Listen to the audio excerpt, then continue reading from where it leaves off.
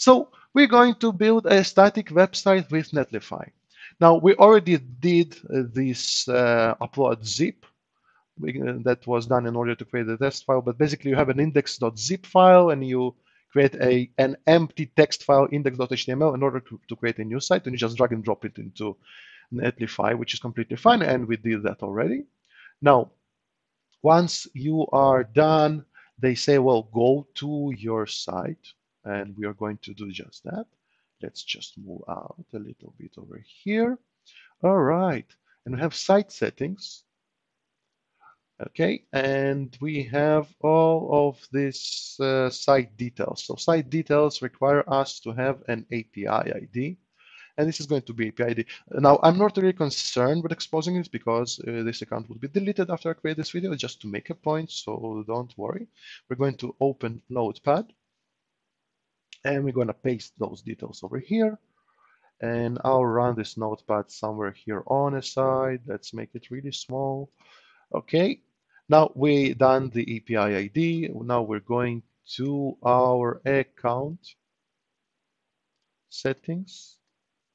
All right, and we have access tokens. Where do we get the sites? Okay, in account, click on auth. Where is the auth? All right, auth applications. And we're going to create new access token. Now we generate token and it's gonna, let's say it's just for test. We don't care really, and we say generate token. Now it's very important, copy and paste this into some place safe, because you don't want anybody to go to and modify your website, because right now what you see on the screen is enough to actually hijack my site. In terms of content publishing, at least, you're not getting to my AlphaTap account over here, but I would be very, it would be hard for me to find out that you did something on my site unless I go there every day. And this is a test website, so hijacking it even more probably, so probable. So don't worry, I'm gonna delete this account. I'm gonna keep it secure. But once you click on done, that's it. The string is gone. There is no more string. Okay, fantastic. We did that. We did that. And of course, then we can configure the Publi for Netlify. So open the Publi app.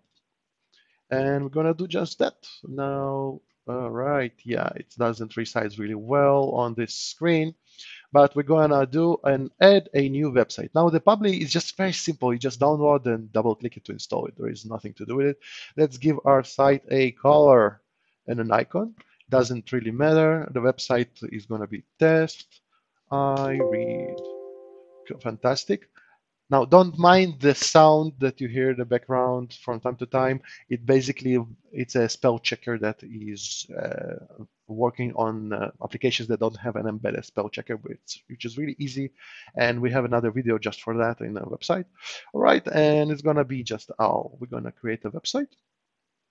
Okay, and we need to go and configure our server.